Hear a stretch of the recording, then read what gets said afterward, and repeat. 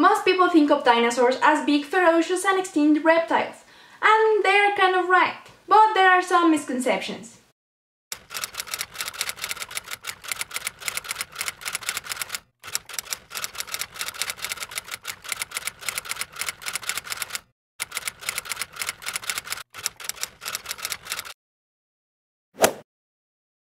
Dinosaurs came in all shapes and sizes, and dinosaurs were the largest land animals of all time, but a great number of dinosaurs were smaller than a turkey.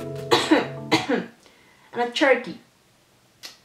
Yeah, I'm talking about the animal, not the country. Oh, thank you. Smaller than a turkey. Dinosaurs first appeared between 247 and 240 million years ago.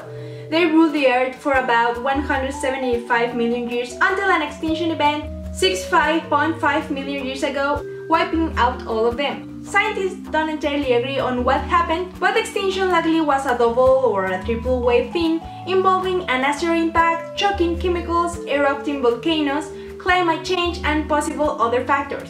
And for the people in the back, climate change and possible other factors.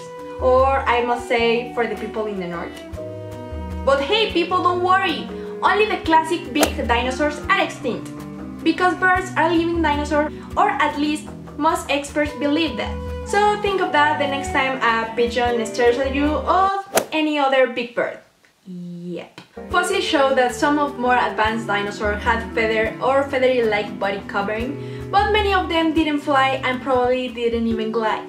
Archaeopteryx, which was for a long time considered to be the first bird, and we are not really sure because, you know, science, could likely launch itself from the ground but probably couldn't fly far. According to an unpublished research presented at the 2016 Society of Vertebrate Paleontology meeting in Salt Lake City, Utah, instead these feathers likely help these bird-like dinosaurs stay warm as juveniles or send signals to other individuals. Dinosaur fossils were first recognized in the 19th century. In 1942, paleontologist Richard Owen coined the term dinosaur, derived from the Greek dinos meaning terrible or fearfully great, and saurus meaning lizard or reptile. Scientists classify dinosaurs into orders: saurischians or ornithorhynchians based on the structure of their bones in their hips.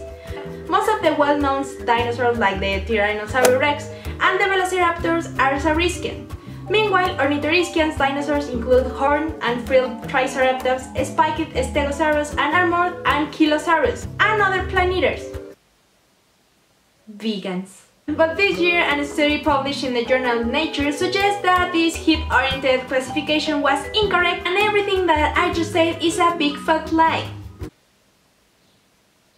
But if the updated tree is correct, it might explain why theropods have feathers while other dinosaurs don't. But anyway, hypothesis takes time and need to be tested and blah blah blah, and other scientific stuff blah blah blah blah. Also, in another subject, despite of the popularity of the Jurassic Park franchise, it will be like super hard, if not impossible, to clone a dinosaur. Because in order to clone a dinosaur, researchers will need a dinosaur DNA, but there is no known surviving dinosaur DNA on the record. Even though researchers have recovered a number of soft tissues from the Mesozoic era, this can be used to clone animals. So I'm so sorry guys, but no Jurassic Park. So that's it. Hope you guys like it. If you did, please give it a thumbs up and subscribe. Don't forget to visit thebiologistapprentice.com and check out my main channel that is in Spanish, and I'll see you guys on the next video.